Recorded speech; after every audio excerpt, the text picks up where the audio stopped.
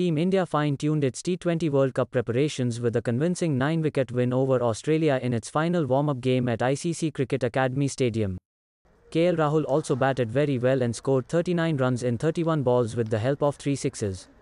Few days back, Rahul played a brilliant innings of 51 runs in the warm-up game against England. The 29-year-old scored 626 runs in the recently concluded IPL. In a special chat with NNIS Sports, former Indian chief selector MSK Prasad says that Rahul is in very good form and he can be destructive against the bowling unit of any team.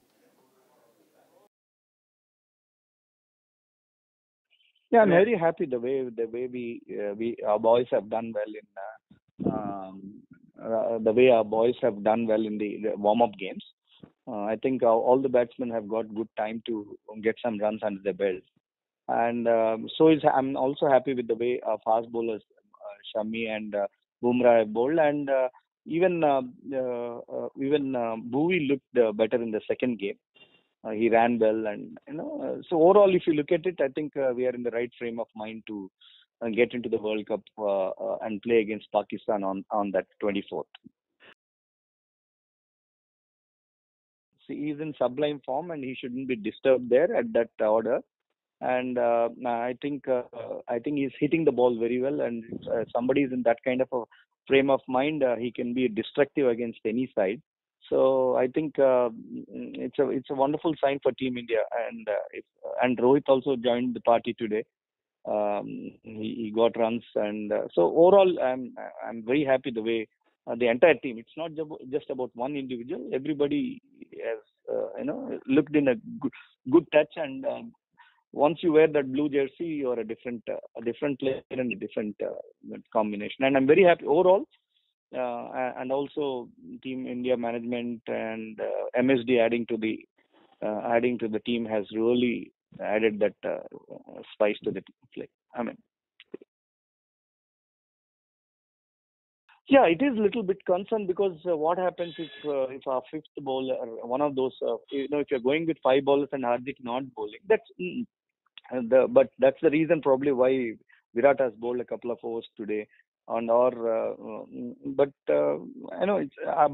since our team is very clear about Hardik Pandya batting at number 6 because he plays that roles to perfection.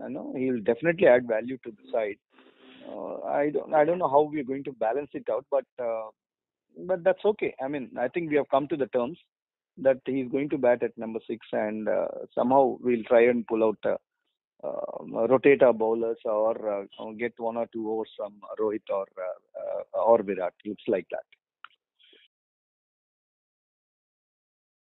Yeah, see, Varun and Jadeja are definitely there, but if you're going and Ashwin also started bowling well, and Rahul Chahar also, if they have too many right-handers, then Rahul Chahar can be handy. So it all depends upon what kind of a surface that they're going to play on.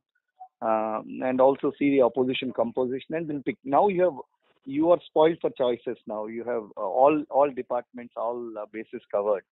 So if you come out with the right combinations, I think we have a wonderful team.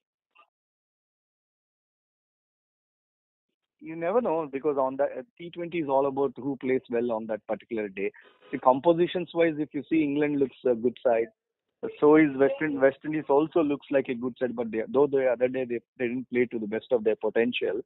But even for that matter, Pakistan is also a decent side in T20 format. So I think these 3 sides are really really good if you see on paper actually, apart from India.